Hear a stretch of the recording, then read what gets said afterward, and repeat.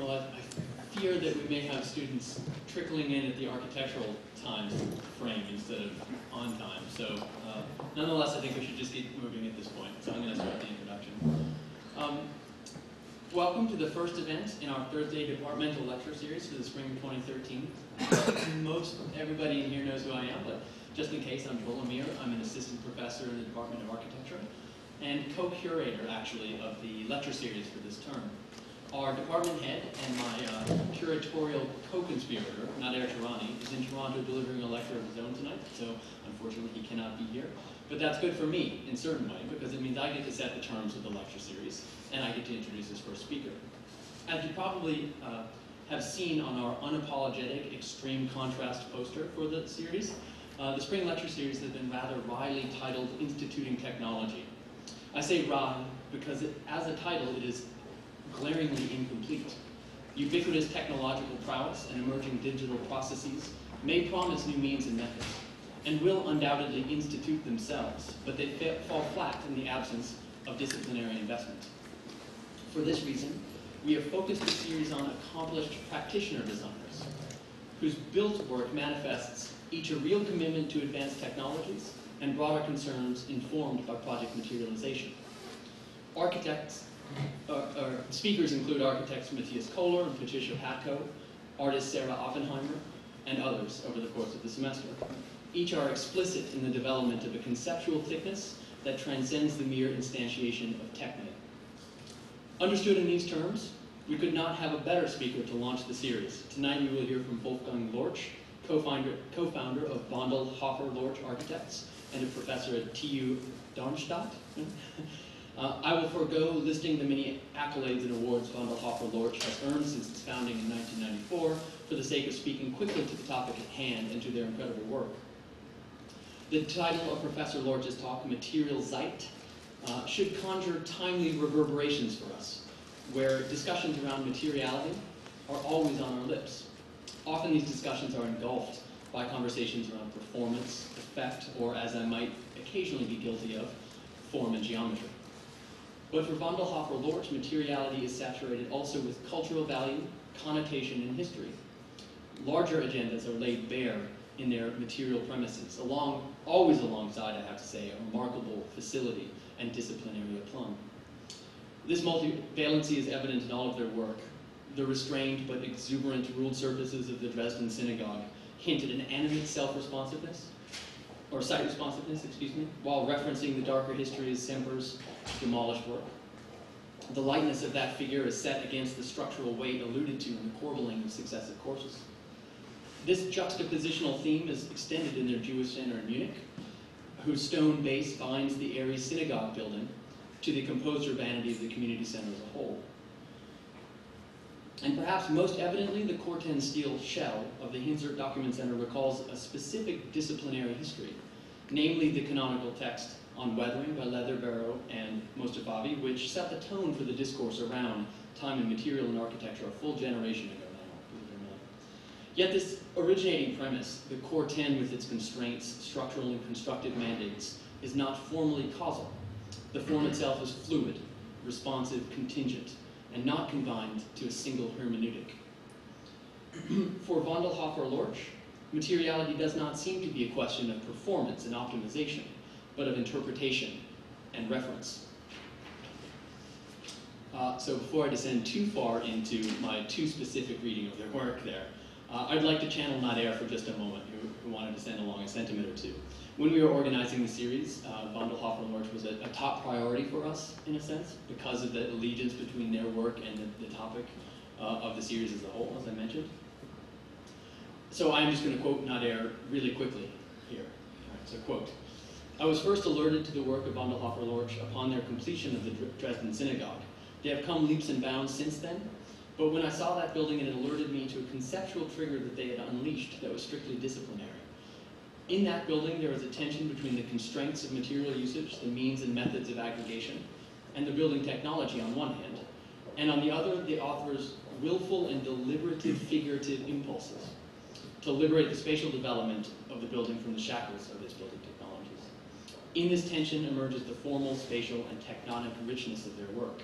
And then here I chopped a little bit out of Nadir's personal narrative, because we do want to hear you speak eventually. But he continues, quote, "Their work continues to address the atmospheres, the effects, and the unspecified qualities of transcendent architecture. But what remains significant is the way they bring discipline, rigor, and constraints to the process as a mechanism of intellectual gatekeeping. In a time when almost everything and anything is being defined as architecture, they are raising the bar and making it harder for just anything to qualify. It is no secret that I take their work deeply personally, with my own agendas being deeply indebted to theirs, and it is with great regret that I'm unable to be there tonight to at least meet Lorch in person. I'm happy to leave it at that, and I think we should. So I too am thrilled to have him lecture for us here tonight, so please join me in welcoming Wolfgang Lorch."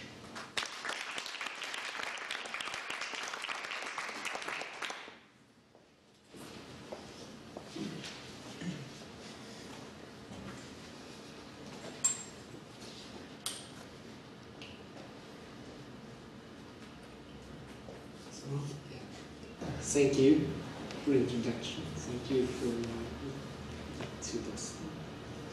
Yeah, we'll want to show tonight our approach to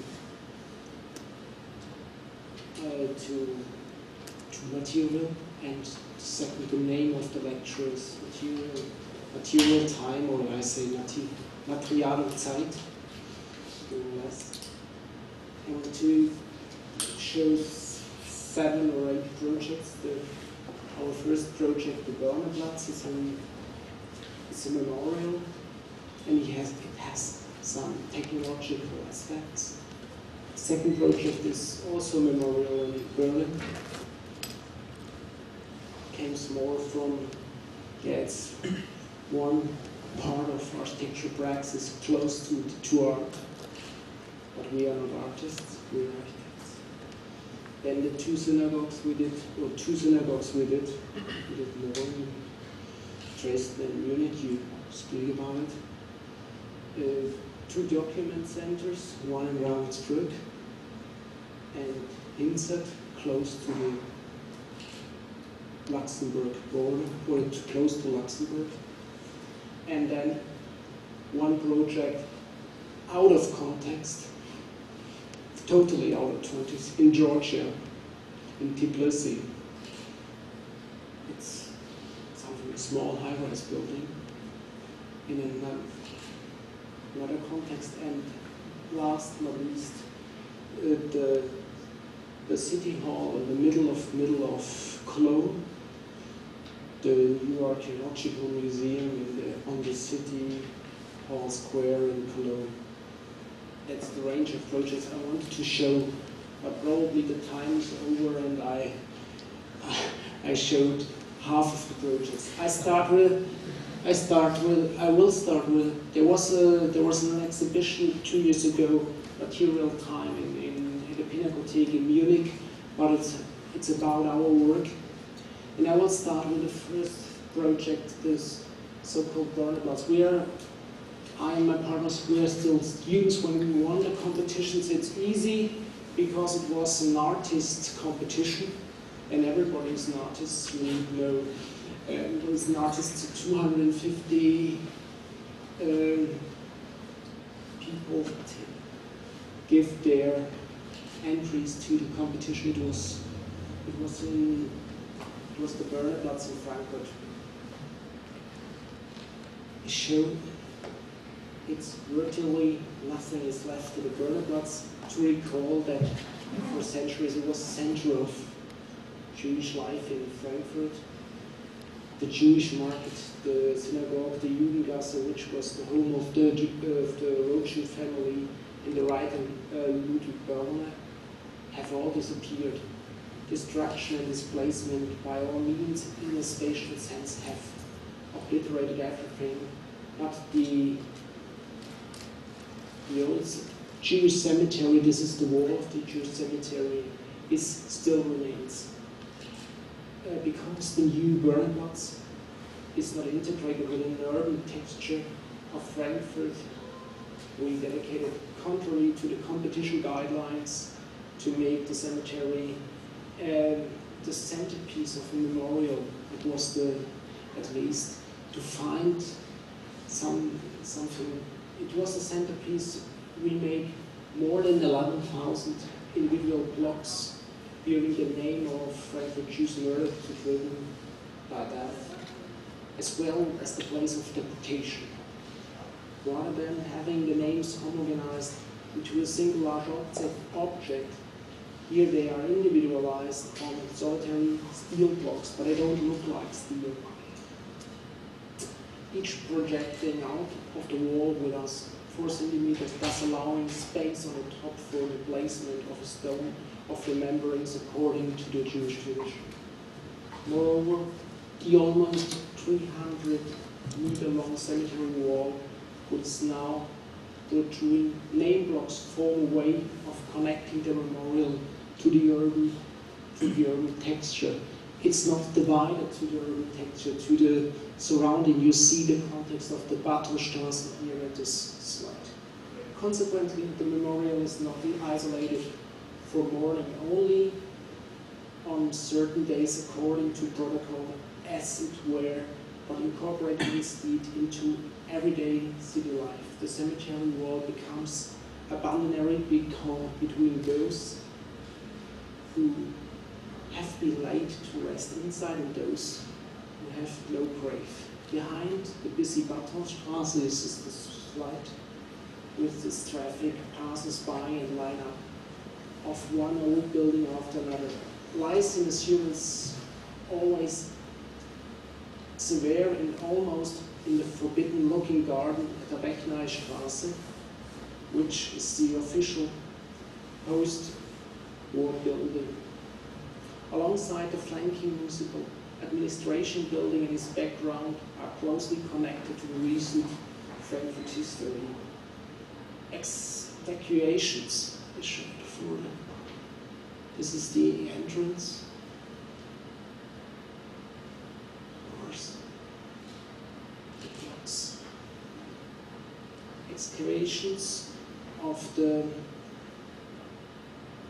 unearthed many of old building stones which were not needed for the architectural reconstruction of the Unigasse. The existing masonry from window edges, stairways and walls are assembled to a form of cube similar to a high rack.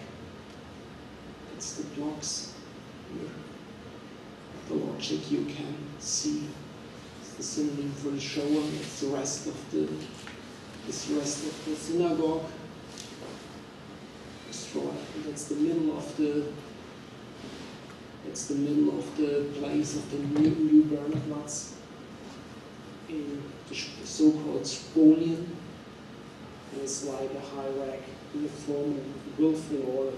This cube is set among a grove of plane trees which provide the green canopy for visitors from spring until late autumn. Design marks out the zone between the possible, of which we can barely say, and the material of design understood in this way. The design, its execution lies in the hands of a figure between the lead architect and the bricoleur who works with leftovers. This practice is one that is familiar to those who work with contemporary art. Here the square has not been subjected to occupation, but rather a space had been created in the middle of Frankfurt, allowing for remembrance and pointing towards the future. That's the wall in alphabetic order. This was the first project. Yeah. I have to speak about material time before I come to the second project. This is Berlin, track 17 at the former railway station in Grunewald.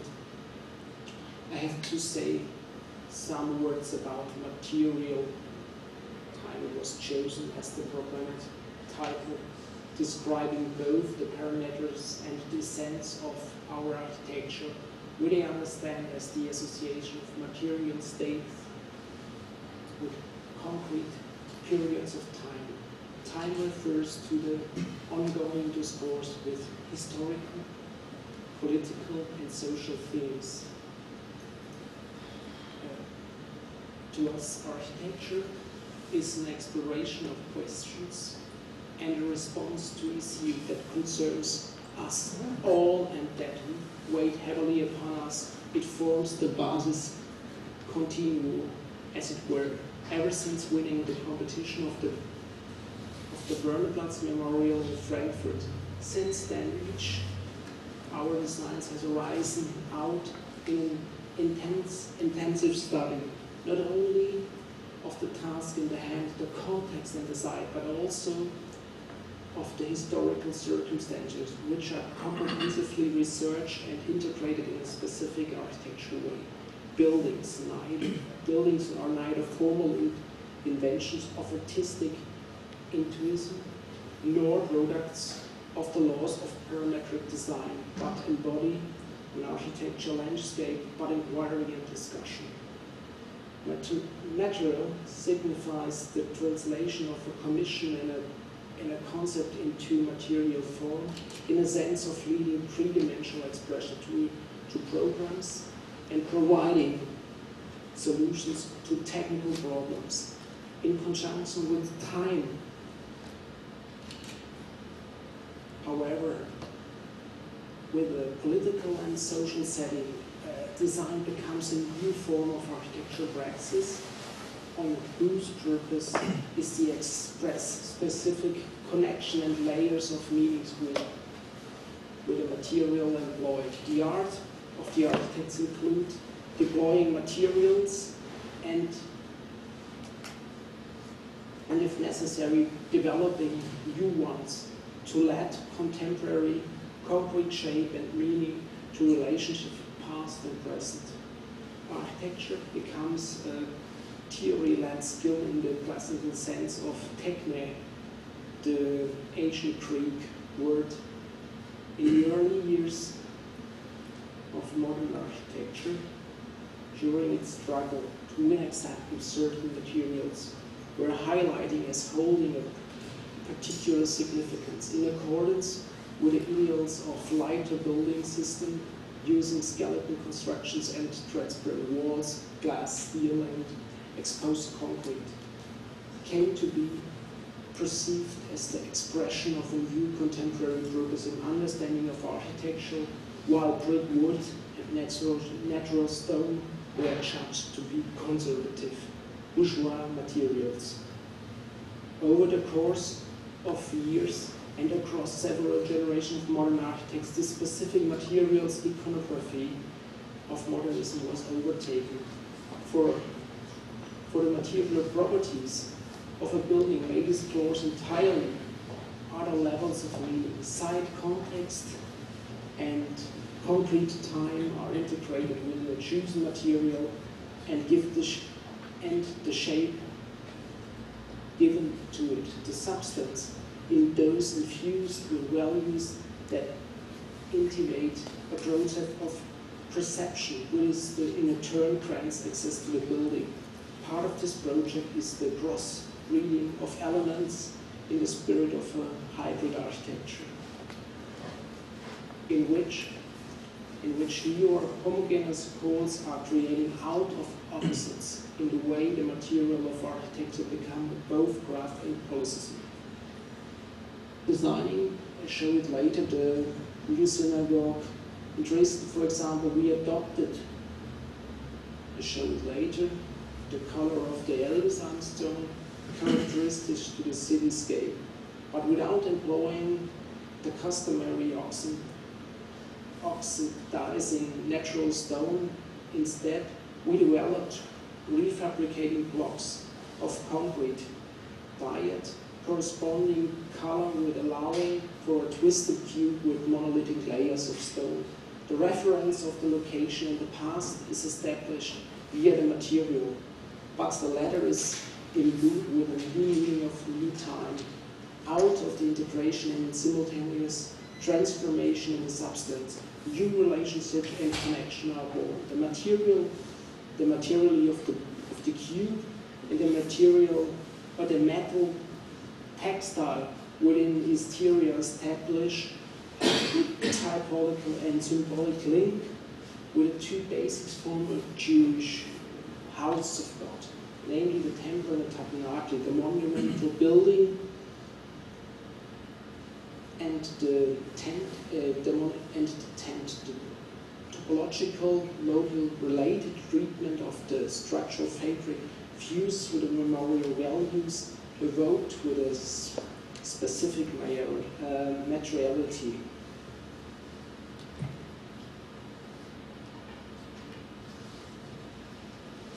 Show some buildings from some slides from the former track 17.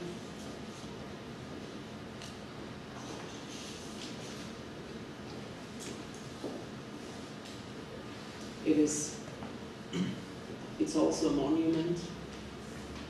It's more a project in the fourth dimension than in the third dimension. It's horizontal. We have to, the site was over after the war. It was a forgotten site. It was not used over 40 because of the political, it's close to the border. It's a real site. It's a scene of crime because the most of the deportations are started here. It's the connection between this place in Berlin, is the connection between Berlin and the concentration camps. And we have to work when we won the competition, and we did the following thing. We framed the situation, and track 17 has not been used much since at the end of the war and is now overgrown, but it's not isolated, but it's not an autonomous place excluded from the everyday. Rather, it's a linear element among others. An ordinary place in a context made up of parallel transitory phenomena. The very ordinaries of the place calls attention to mode, to perception that Walter Benjamin describes as being characteristic of architecture. Of course, much less through rapid attention than by noticing the object of incidental fashion, the mode of appreciation developed with reference to architecture. In certain circumstances acquires canonical value for the task which face the human apparatus. The perception at the turning points of history cannot be solved by optical means, that is by contemplation alone. They are mastered gradually by habit under the guidance of the tactile appropriation. It's contemplation alone. They are mastered gradually by habit under the guidance of tactile appreciation. It is precisely in place of transition, like train stations where perception is indeed fleeting. Applied to the question of the monument, perception is not really about the observer standing opposite a monumental object in order to view in a stasis, but rather more about perceiving things in passing, literally things directly associated with motion in walking.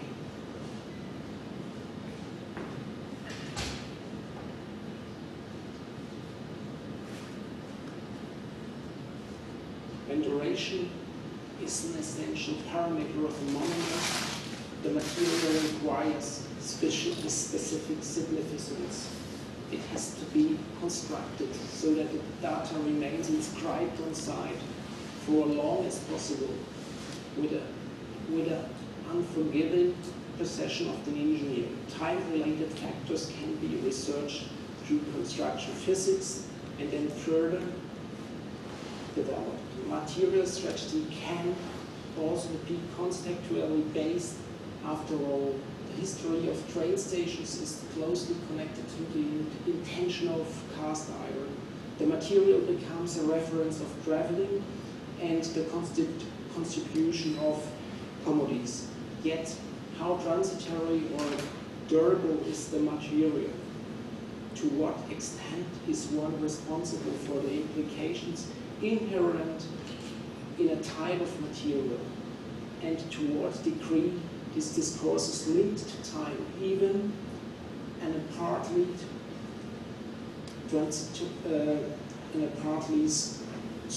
transitory material like iron is subjected to discourses transformation.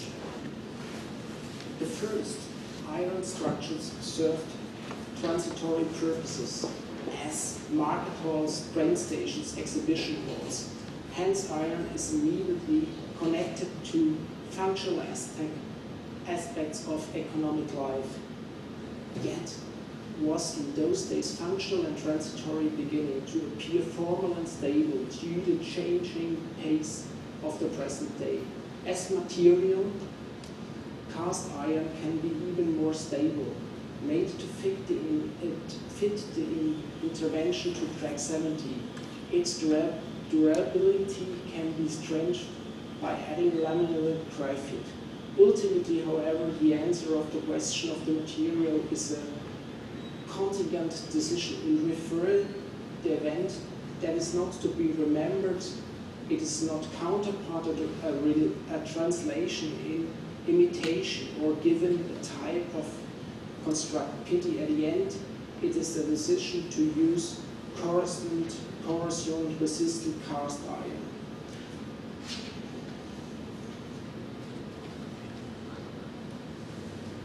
We used the archive of the former Reichsbahn. We described at the edge of the platform, the former track platform, the dates and the number of the deportations started at this point, and inscribed this information in this place.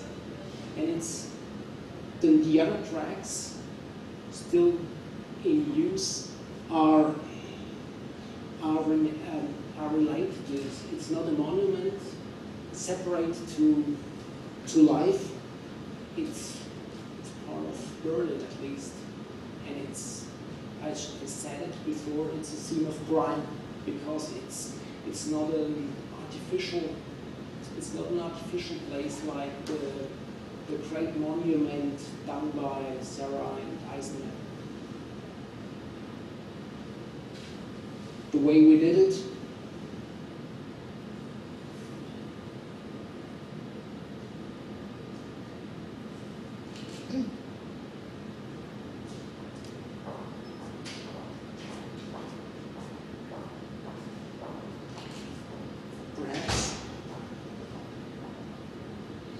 perhaps the last parameter is for this project. The visitor access at the monument regulates at least how much grass will grow over the whole thing.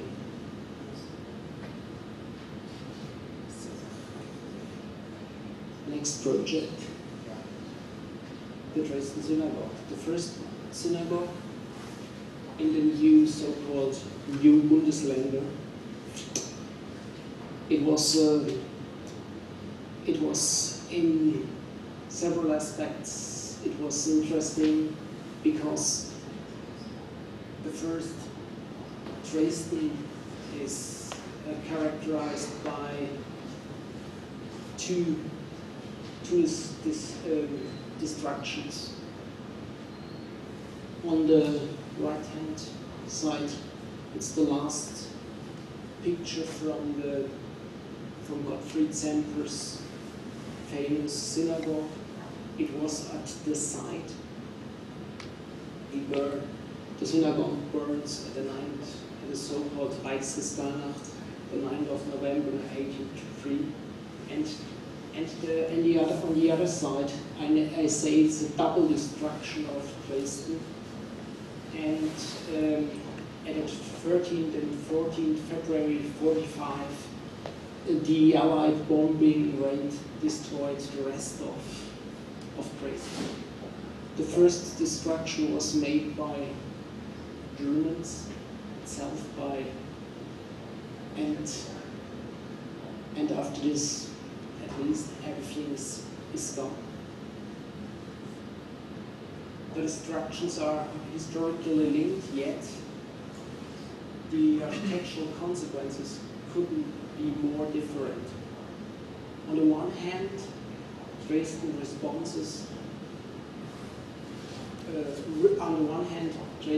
reproduces the historical monuments like the Frauenkirche and the most emblematic reconstruction, establishing a false continuity in a problematic pretense of architectural stability.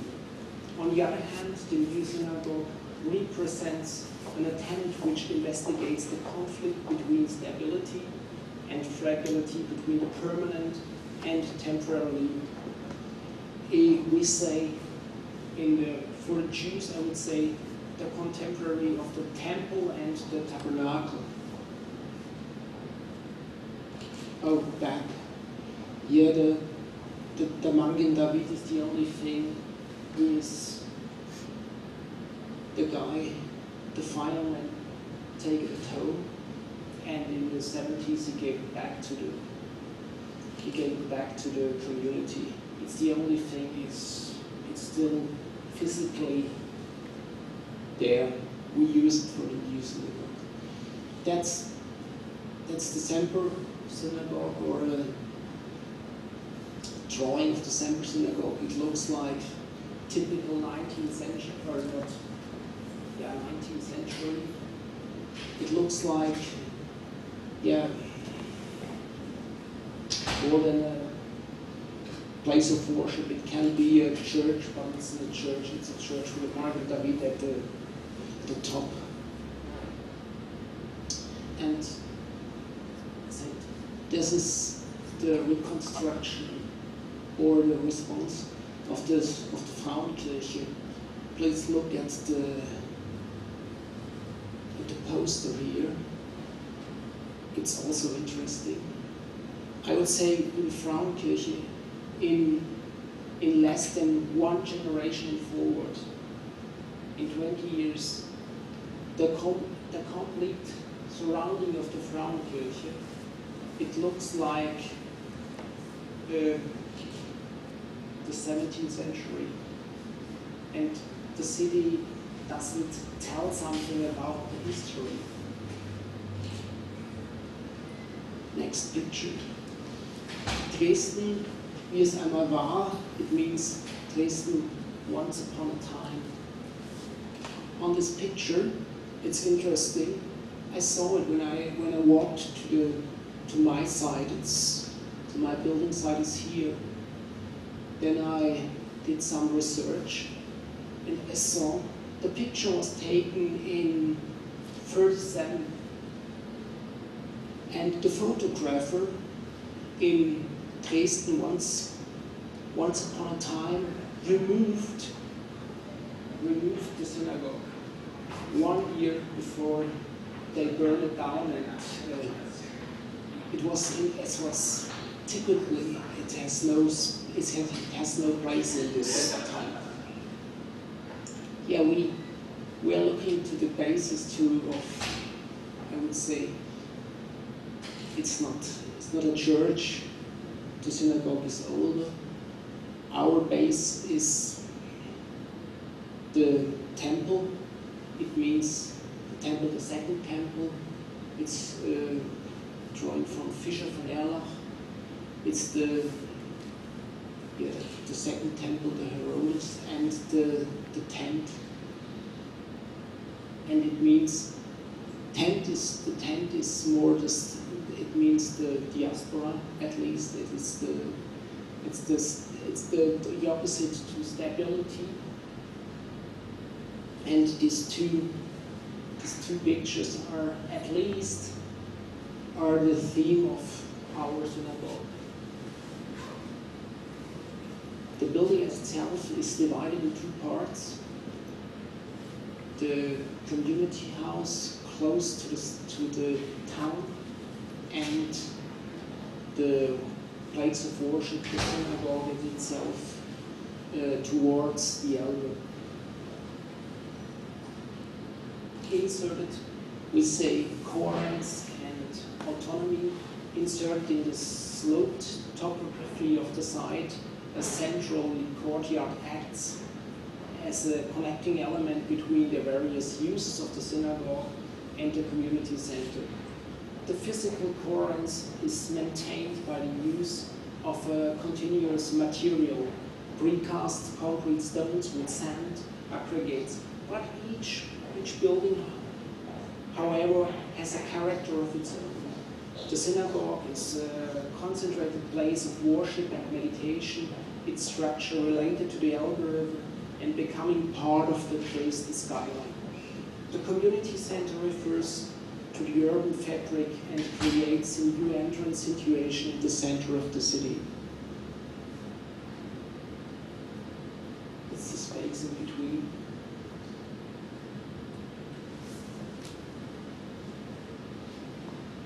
That's the geometry plan.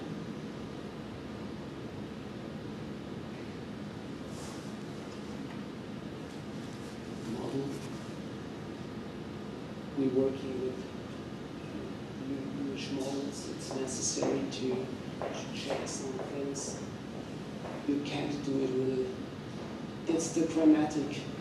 It's the prefabricated, all the prefabricated massive precast stones we used. Each of these blocks, 60 to 120 centimeters.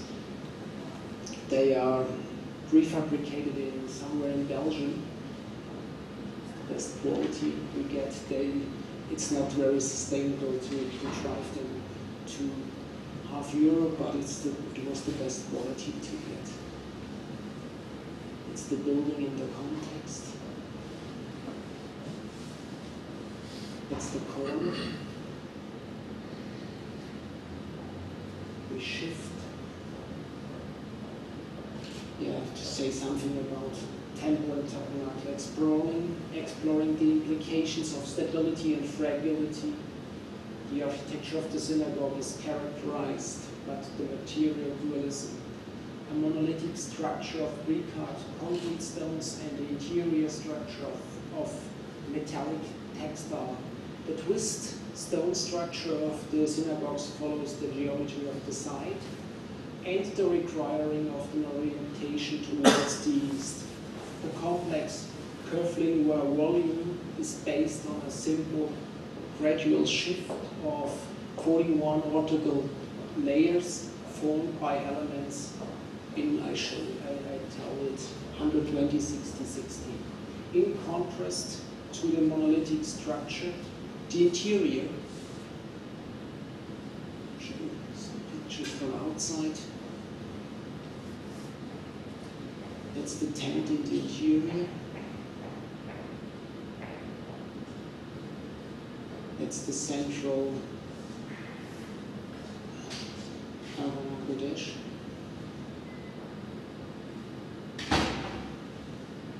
Tent, the light. In contrast to the monolithic structure, the interior of the synagogue is framed by a smooth metallic textile suspended from the concrete ceiling grid.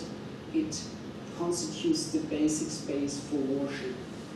The brass textile developed with a clothing manufacturer provides a specific auric light. It produces at least atmosphere. Mies van der Rohe said once, there are two very two different things or two tasks for an architect. There is, he said, it's a place of worship on the one hand, a place of worship, on the other hand, it's a bar. Both of these tasks, the most important thing in both tasks is to create the atmosphere. Perhaps the textile, this aeratic light or the aeratic material produce this atmosphere we need for this place of worship. The wooden furniture is different size character. The interior of a tent, a balcony, use the bima, and the Torah shrine in the east. The position of the central religious element refers and highlights this spatial conflict in the synagogue above longitudinal and central space. The light is central from the top. That's the textile. Pakoraban used also the same textile in the 70s to make some clothes of this material.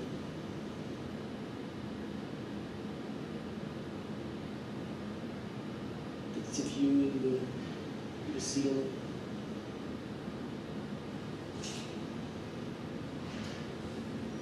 Next project.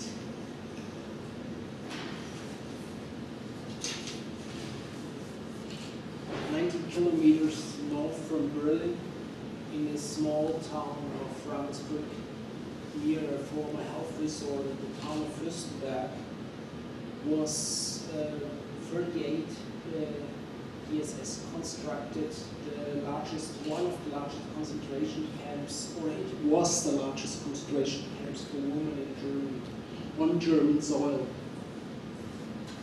It was here.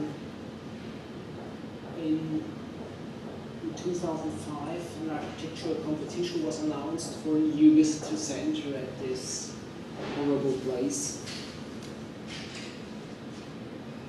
This was the site. We won.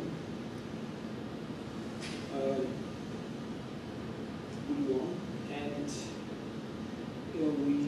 our decision was to, in contrast to the so-called Rudelboden architecture, they are still there in parts.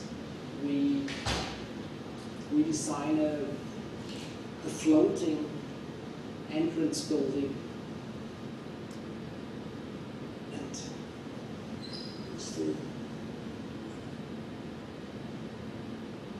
it was translucent. In the background are these houses are part of the camp, and our building is like a bridge between the world outside and the entrance. Because it's a horrible place.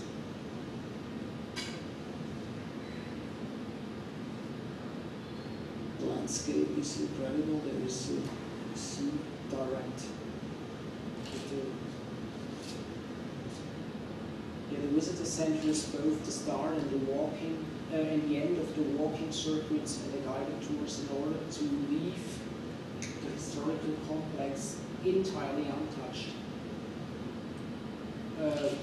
We avoid to build on the ground of the former concentration camp and choose a location in the west of the car park, between the entrance area in the late 20s in front of here.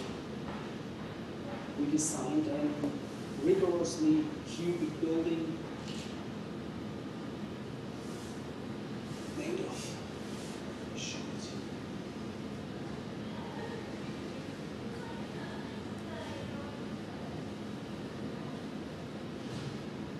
the building itself is made by sandblasted cast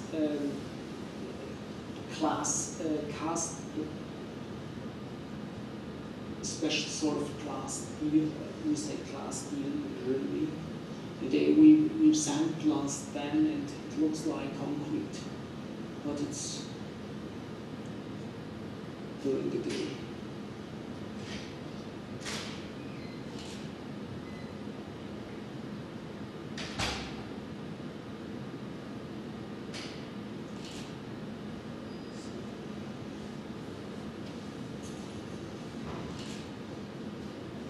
Next project is the Jewish Center in Munich and the synagogue. It was in the first year, I think it's the same, more or less the same building like Dresden, but it has nothing to do with Dresden. The program is huge. So Dresden was a very small community. Munich is a huge community, and they want back in the middle of the center, in the middle of Munich, and to build a community center and the main synagogue in Munich. It's more than a building. It's, at least I say the word of Margalit, it's politics of science. And the first step was something. It's 200 meters away from it's the last big open site in the middle of. It was the last open site in the middle of Munich. Only a few close to the so-called Viktualienmarkt, close to the city hall, Place de Marienplatz. And the program was too big for this site. There are some mid-age years, this so-called Stadtmuseum in the Horak-Haus, and the program was too big. It was the Jewish school. It was the community center, the library. It was Jewish museum, and it was the main synagogue. We separated the parts because there is a problem. The most important part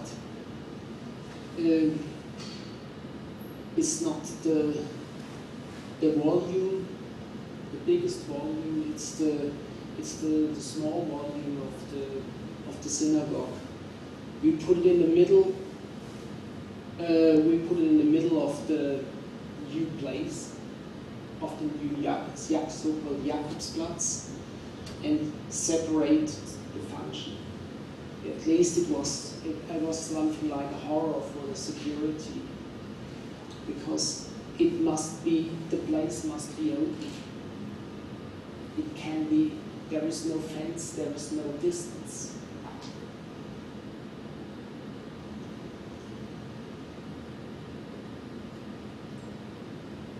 It's not so good.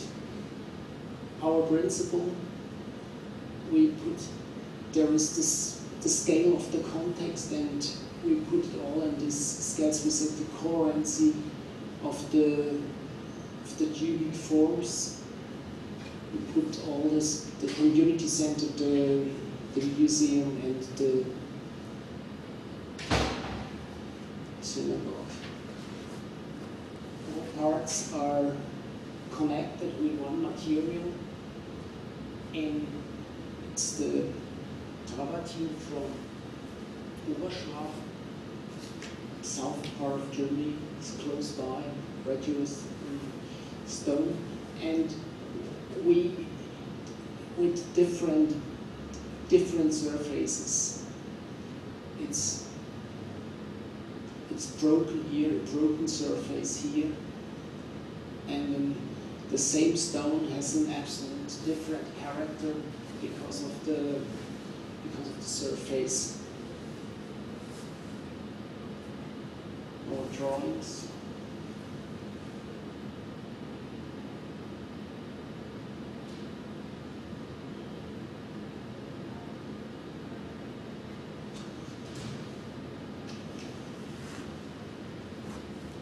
The idea,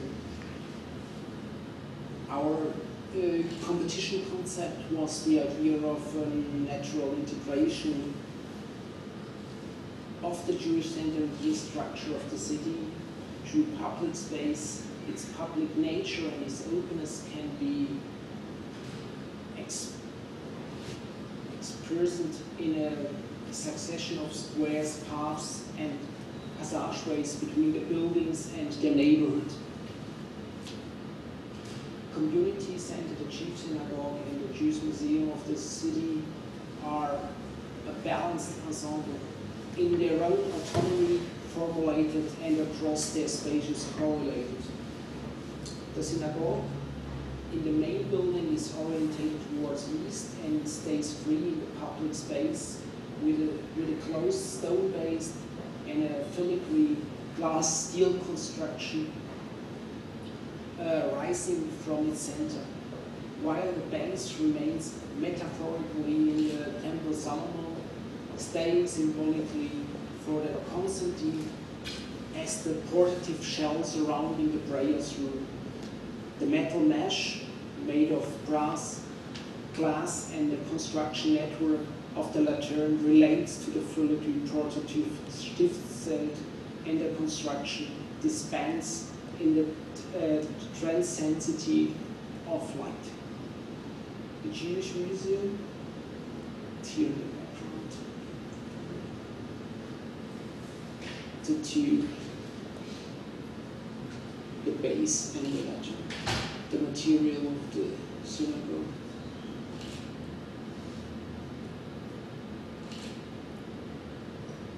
The lateral from inside, it's the metal construction as thin as possible.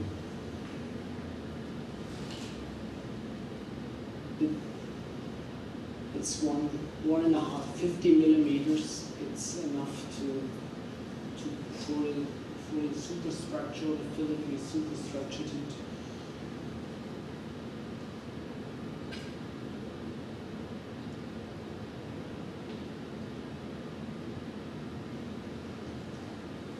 Jewish Museum, the city of Munich, is the smallest of the cubes, communicates between synagogue and community center. It's here at this site.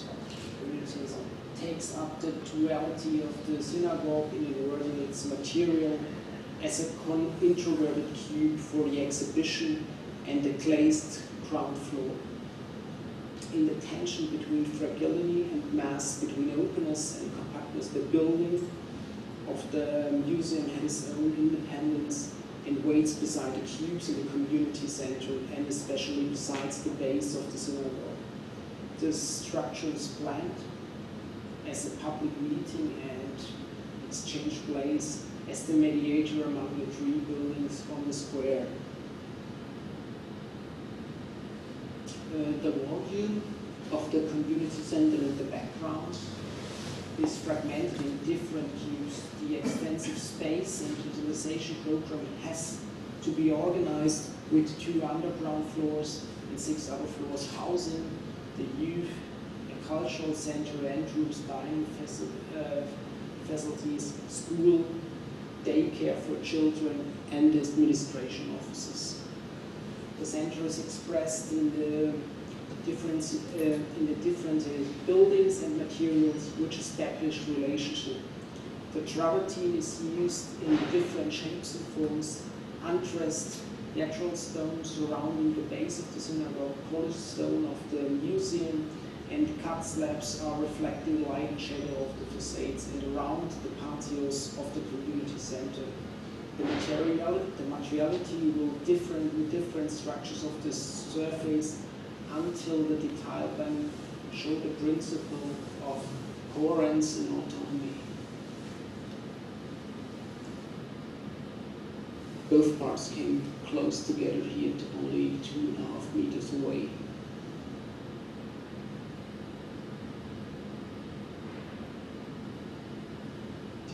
entrance to the oriental stairhouse of the museum.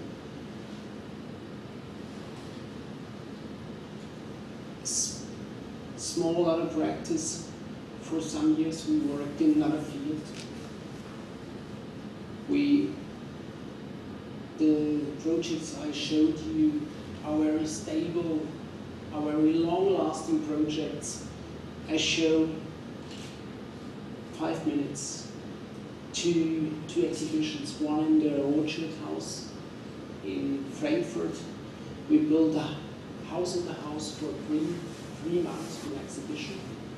And the other is for the Welcome Trust.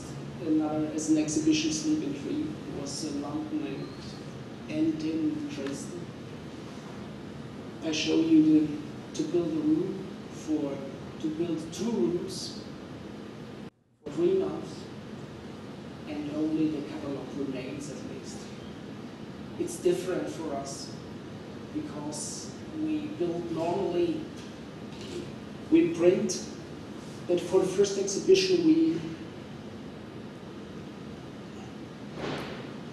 in the Rothschild Palais, you can't go on the walls, you can't go on the ceiling, you can't go on the floor, because everything is, the heritage guys look on and the director looks, you can't go, so we build a room in a room. We print on it, we put all the things in this wall to do. Look at the floor, you can't touch nothing. Either the ceiling, not the wall, not the floor, and we build a new room.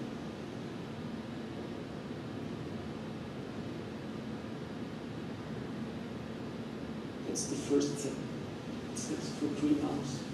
It takes 6 months to plan and to build, and it lasts 3 months. The other thing, it was shown, it's Sleep and Dream, was the title of the exhibition. It was sponsored by the German Hygiene Museum in Dresden, and also and then it goes to London, to the Welcome Trust, and we, for some years it was interesting for us to do this type of work, because it's like performative space. It's interesting for us to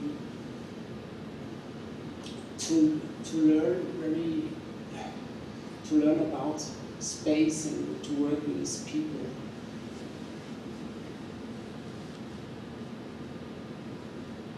Another sort of space was exhibition.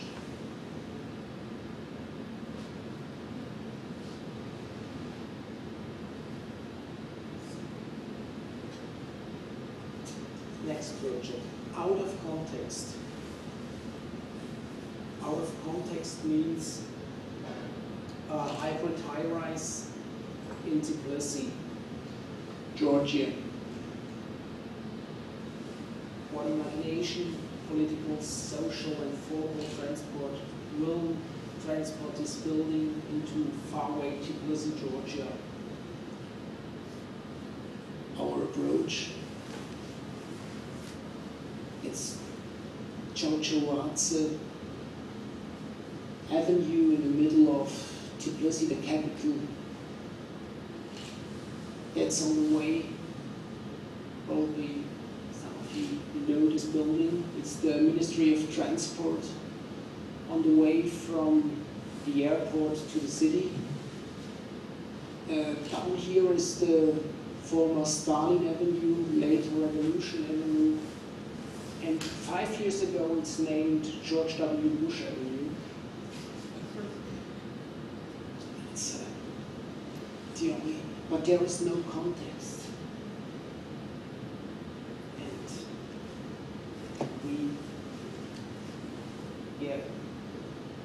to answer what's the right building for such a, to answer this question, one should know that Georgia is seeking to cement its connections with the West, by means of an architectural statement, if you will, of which more and more are to be found in a modern Tbilisi building for investors that is in the global designs of glass and steel.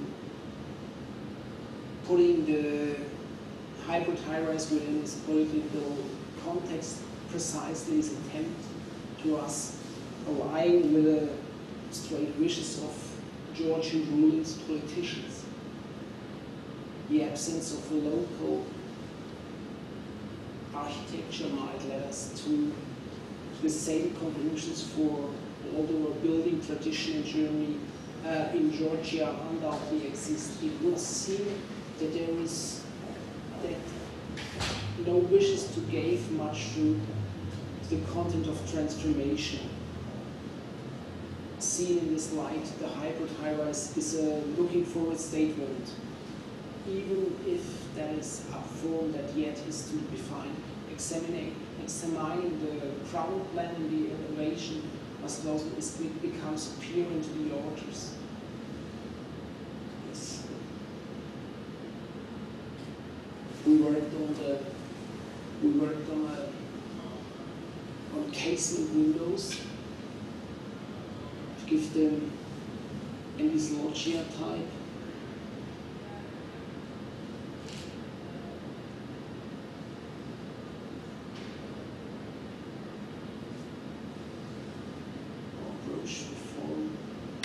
We worked with big mock-ups. It's the third mock-up. We built, the facade was built in, it's interesting, the facade was built in Germany. The superstructure was done in Turkey. From Georgia came nothing.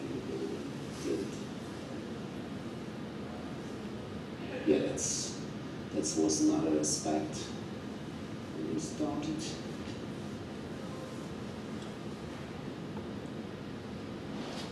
From here came the money, from the oil, and yeah, I have to translate this. It was in the middle of the building process. There was this safety device with. There was the German Ministry of Foreign Affairs sent us there. No voyages to Georgia, go out of the land. Parts of the land are occupied by Russian troops, and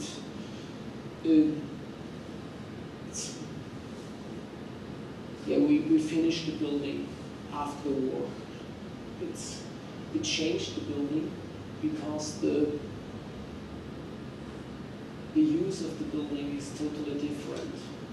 Inside, the facade still exists, but the interior is totally, the use of the building is totally different. What is our plans with the casement windows, and the facade is done with casement windows and these huge loggias who bring light into the building.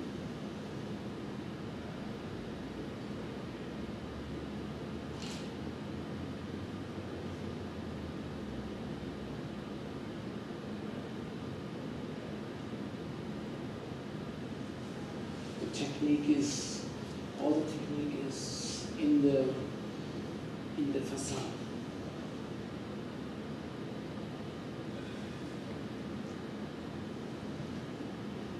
For us, it was a new material,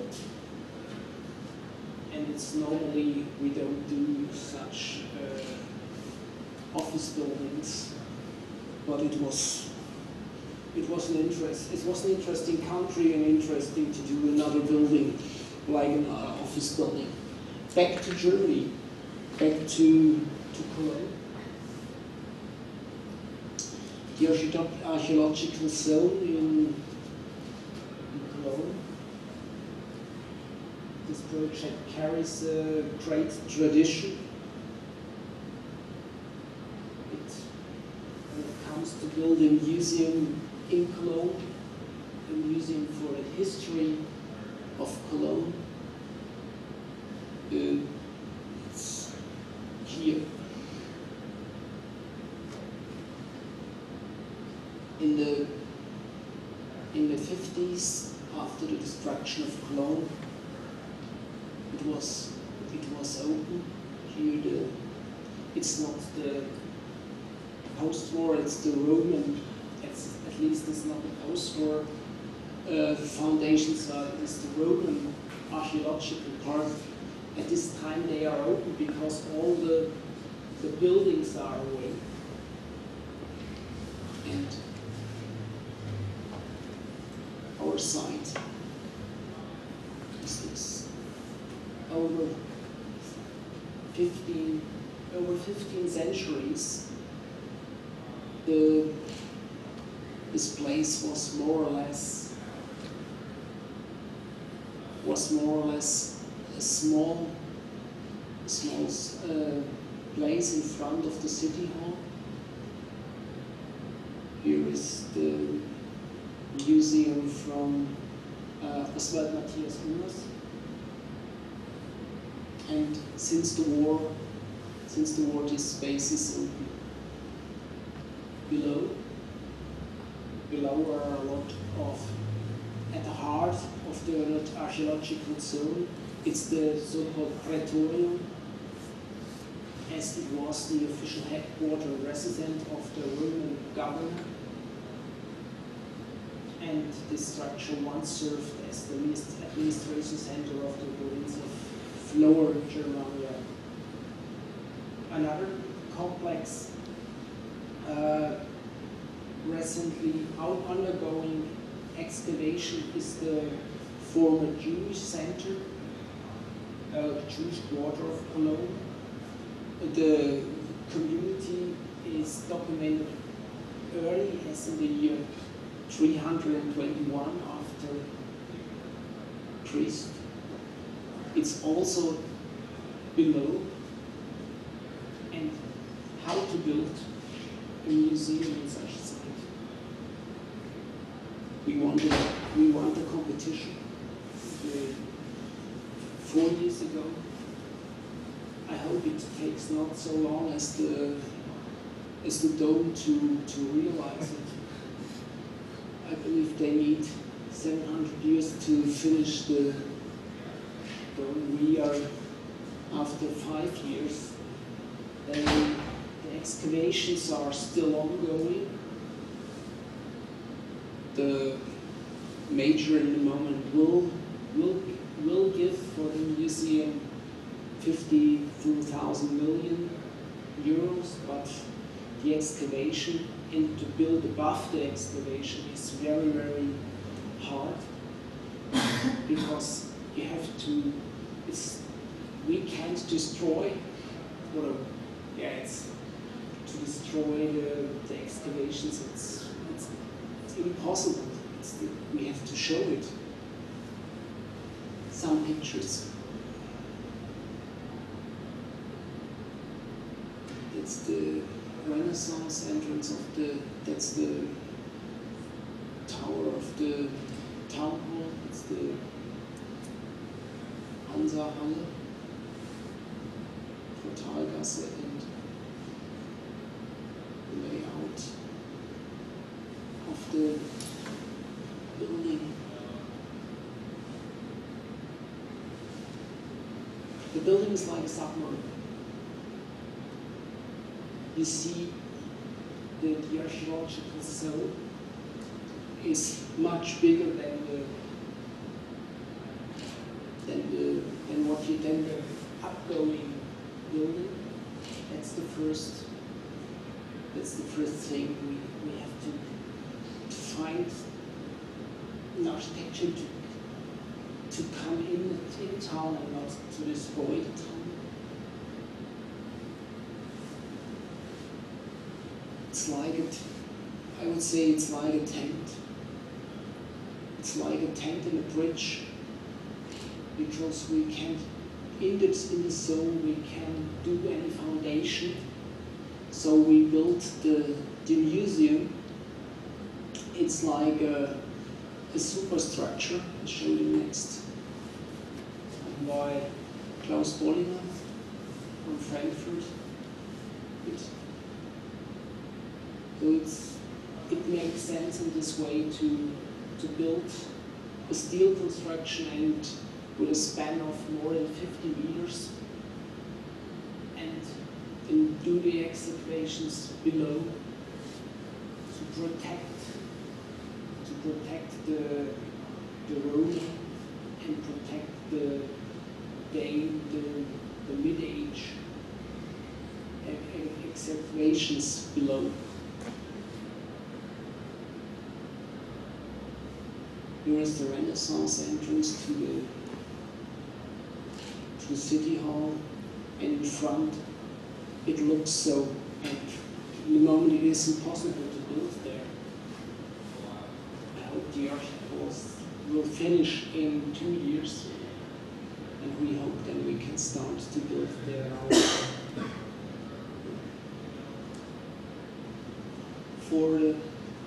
From the side of the exhibition, the parkour is fixed because all the things are in situ.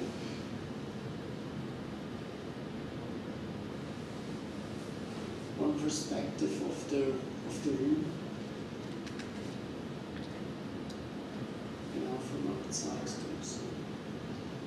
How it works. It's a reference from India, how to work with stone, how filigree it can work. Oh, that's wrong. And another reference from metal, from Otto Fürk. He works with marble, translucent marble. We did some research, but in the moment we have enough. The budget is good in Cologne, but our client, you always need a client to follow you, and our client there is he will like that. They don't like our way to work, or our way to work that we say we do some research, we build mock-ups, and we will be the first to do this, and don't accept it in the moment. So we have some problems and we have a lot of different facades to implement it. I show some material. We'll put glass and stone together. But they don't accept it at the moment.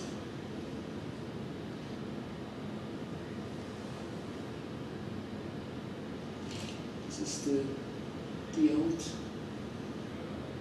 Renaissance entrance in our new building. And it's the so-called Spanische Bau. It's a good building it's from Schwarz, from the 50s, and our building forms the old new urban space in this stone material. In the basement, in the basement we implement a lot of old material we found, and it's a big tradition in Cologne to build with this old material.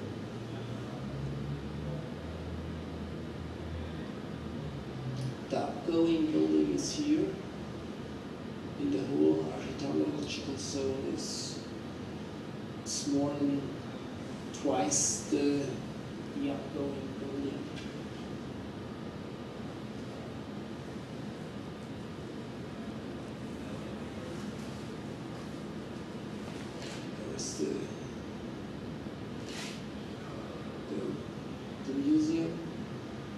technique is on the roof because we can put it, and there is no basement. There is it's below the Obermaß for the street. There is a mikvah, more than 20 meters deep, and that's the building. Spans from here to here.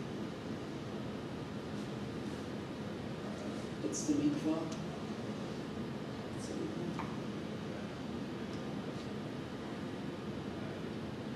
And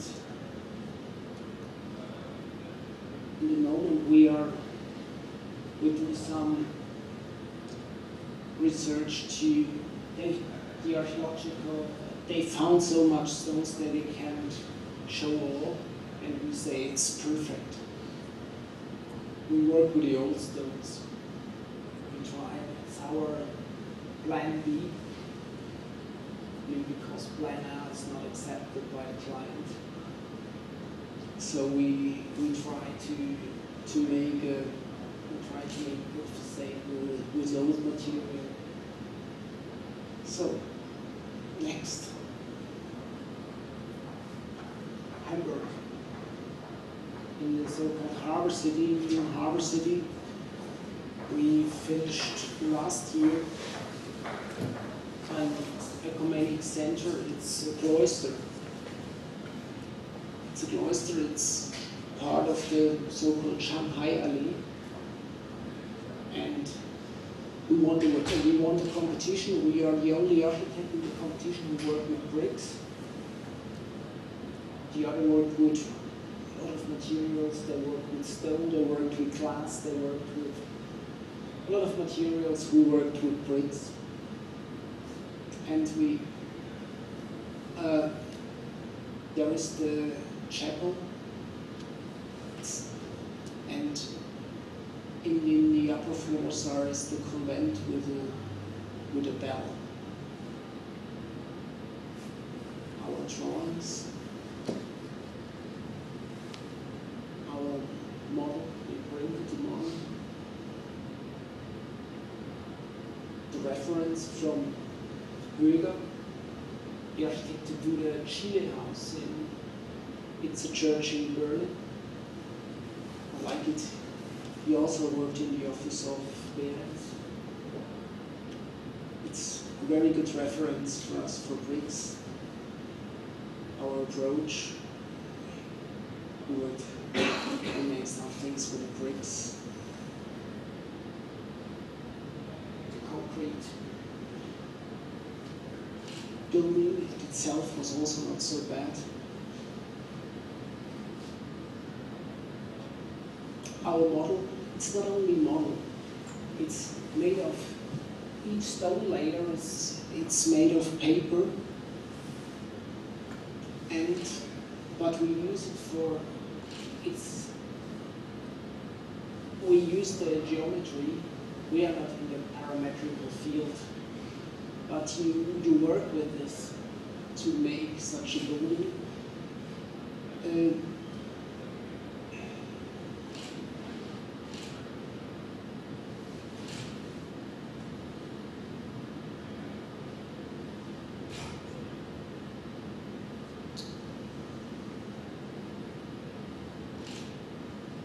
The client forced us. The client forced us to give in. There's a new form. The new form is sustainability. And we have the gold standards. And it was very, very hard to put this facade in a gold standard, because we have to implement invisible all this technical and installation in the way that it works in this sustainability gold standard. But it's not a problem. The problem was the geometry. The geometry to give the building in the street the expression, to bring it in the street on one hand, on the other hand to show its is the chapel. Inside, we also use the chapel.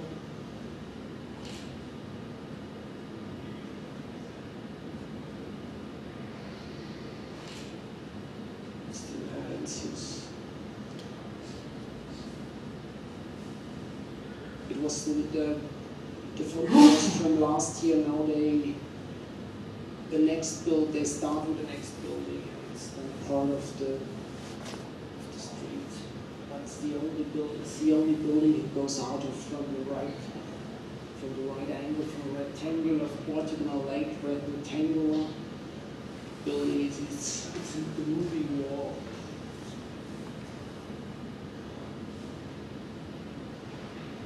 Yeah, it's like an abscess on the courtyard side. In 1 year, the courtyard is closed because they built in addition to our building, there are some 3 other buildings are planned in the moment, and they started this year to build it up.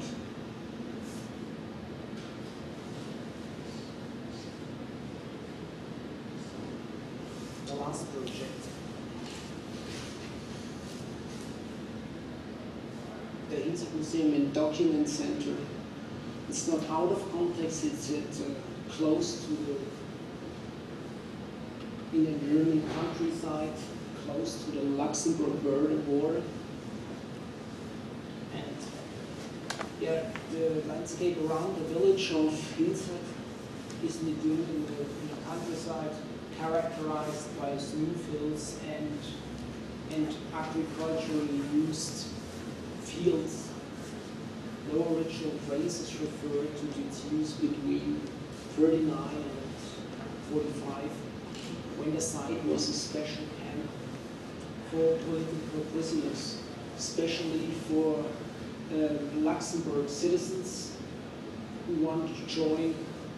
The Germans declared in 41 Luxembourg to part of Germany, and they have to go to the Wehrmacht. They refuse. And they bring 300 or 400 in this camp, and they absorb a lot of them. Our winning concept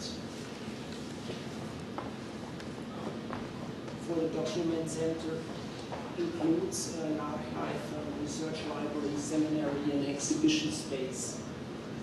We do all. We do the exhibition, and we are the architects. It was a very good client. We designed in this unconventional project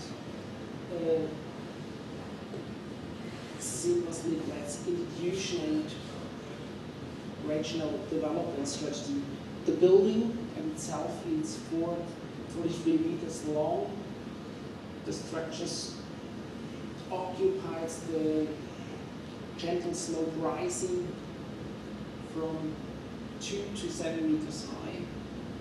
In the all-in-one structure, roof facade consists in over 3,000 different triangular plates of 12 millimeter corrugated steel. These were welded together in a workshop to the floor of 12 large elements. They were then assembled on the site. They came over the highway or the autobahn during the night. These angles between the individual panels were calculated to ensure that the elements have an adequate structural height is showed. That's the photos we show in the archive. We use them for the exhibition. But it's nothing was on the site. It's a field when we started the exhibition. One of the former prisoners, they give some artifacts for the exhibition. That's the three-dimensional model. It's more like a ship than a house.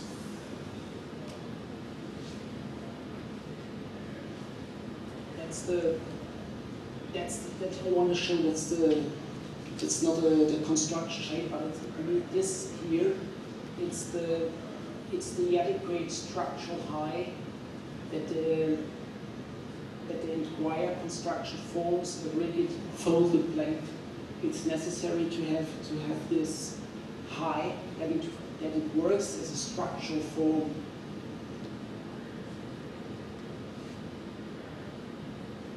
Not only the metal structure form follow the form, also the doors, the windows. We are looking on several, we did on several geometrical, here's some mock-up or models we worked out, and we produced it. It was totally constructed not inside, in the workshop.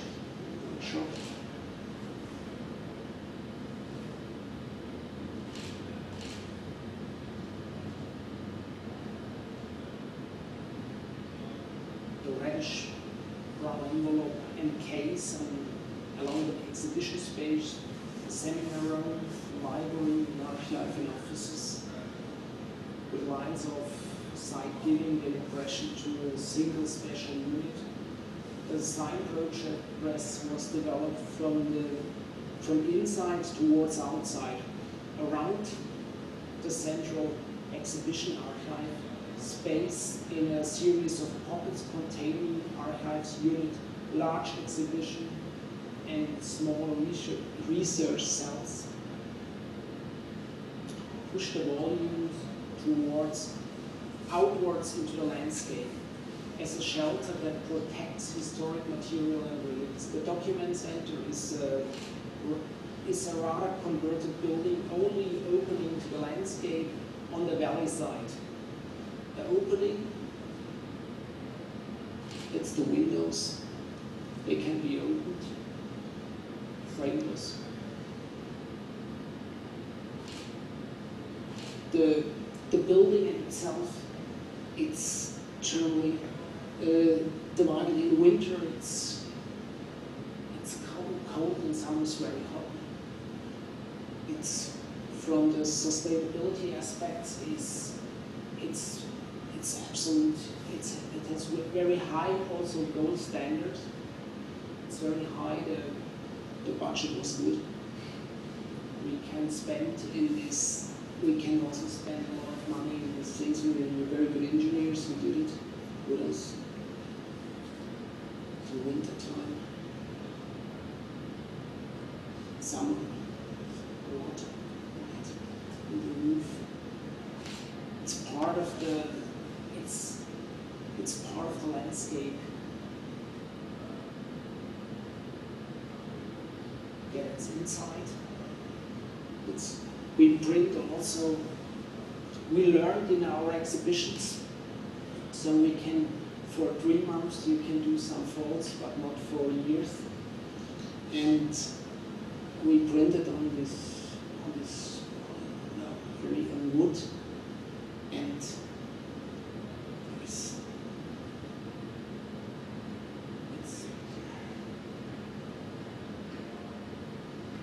it's a bit like fresco. In the mid-age, they put it on in fresco, the color, and we put it on the new way.